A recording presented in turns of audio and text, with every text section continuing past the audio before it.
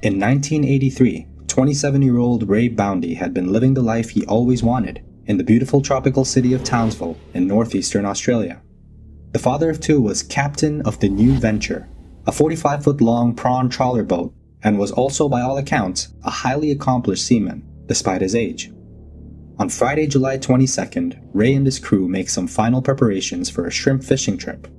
Later that evening, the crew boards the New Venture and sets off on their journey. On board with Ray is second captain Dennis Murphy, who was a 23-year-old deckhand from Brisbane who, like Ray, had lots of experience at sea despite his young age.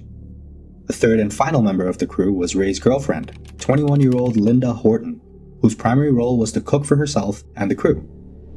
The crew was headed for a specific region of the water between Townsville and the Great Barrier Reef.